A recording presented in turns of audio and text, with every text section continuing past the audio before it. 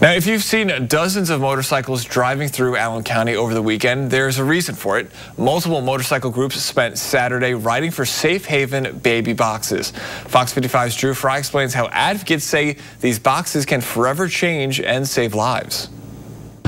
Dozens of motors rev up as bike after bike pulls into a Fort Wayne parking lot.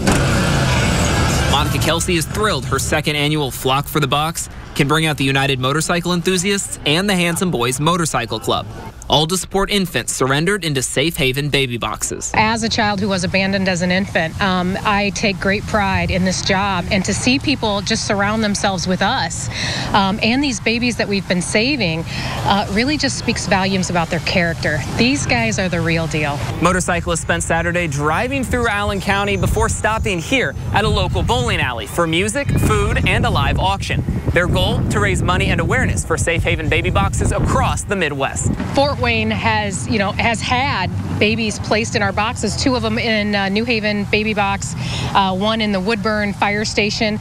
So we see the need even in our own community. We're a national organization that is literally keeping babies out of dumpsters and safe and electronically monitored boxes. And Jennifer Melgoza knows firsthand how those boxes can impact lives. Her adoptive daughter Grace was surrendered in a baby box a little less than 2 years ago. I think that seeing baby Grace, not just, to put her out there, but to see the outcome.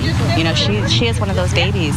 And if it wasn't for her mother making that choice, we have no idea what her story could have ended up being. Melgoza's been blown away by the response from so many local motorcyclists. And Kelsey hopes to build on that community support to expand her organization's reach even further. Well, we're currently legal in 10 states, and I've got 40 more states to go. So that is my goal, and hopefully I'll be able to retire once we get in all 50 states and then hand this organization off to maybe baby Gracie, or another one of our babies that have been surrendered the way I was. There are currently over 60 baby box locations in the state of Indiana.